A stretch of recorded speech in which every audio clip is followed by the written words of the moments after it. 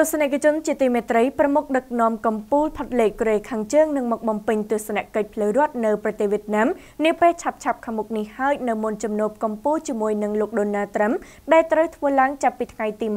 27ដល់ថ្ងៃទី28ខែកុម្ភៈខាងមុខនេះទោះបីជាយ៉ាងនេះក្តីរដ្ឋាភិបាលវៀតណាមមិនទាន់បានបញ្ជាក់ពីពេលវេលាច្បាស់លាស់នៃការបំពេញទស្សនកិច្ចរបស់លោកគីមនិងគណៈប្រតិភូកូរ៉េខាងជើងនៅឡើយទេប្រមុខដឹកនាំកម្ពុជាផាត់លេខកូរ៉េខាងជើងនឹងបកបំពេញទស្សនកិច្ចផ្លូវរដ្ឋនៅក្នុងប្រទេសវៀតណាមនាពេលឆាប់នេះហើយនៅមុនជំនួបកម្ពុជាជាមួយលោកដូណាល់ត្រាំត្រូវធ្វើឡើងចាប់ពីថ្ងៃទី27-28ខែកុម្ភៈខាងមុខនេះបើតាមការចេញផ្សាយដោយទីភ្នាក់ងារព័ត៌មានរដ្ឋវៀតណាមដែលសារព័ត៌មានសិនហួរដកស្រង់នៅរសៀលថ្ងៃសៅរ៍ទី23ខែកុម្ភៈឆ្នាំ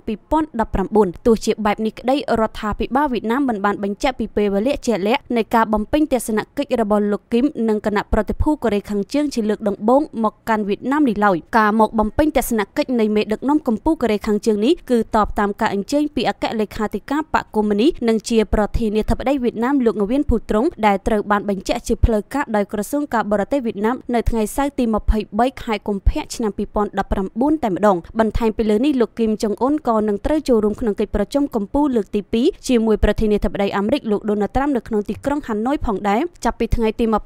27-28ខែកុម្ភៈប៉ុន្តែគេនៅមិនទាន់ដឹងថាតើលោកគីមនឹងប្រើពេលបំពេញទស្សនកិច្ចផ្លូវរដ្ឋនៅវៀតណាមផងនឹងជួបលោកត្រាំនៅពេលបន្តគ្នាដែរឬក៏លោកត្រូវត្រឡប់ទៅកូរ៉េខាងជើងវិញសិននោះខណៈពេលវេលាគឺប្រកៀកប្រកិតគ្នាជាខ្លាំងគួរបញ្ជាក់ថាប្រទេសកូរ៉េខាងជើងគឺស្ថិតក្នុងចំណោមប្រទេសដំបូងគេបំផុតដែលបានភ្ជាប់ទំនាក់ទំនងការទូតជាមួយវៀតណាមកាលពីឆ្នាំ